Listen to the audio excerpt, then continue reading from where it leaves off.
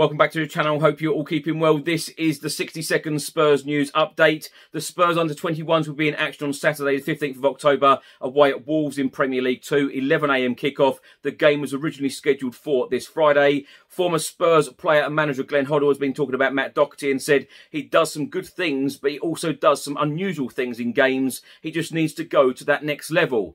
Jamie O'Hara, talking on TalkSport, said Jed Spence needs to get in the team. We paid £15 million for him. Various reports today are stating that Spurs are in talks with Google over stadium naming rights deal, a deal that could be worth hundreds of millions of pounds. Heung-min Son has said that Ventrone was a very special man. It hurts to talk about him.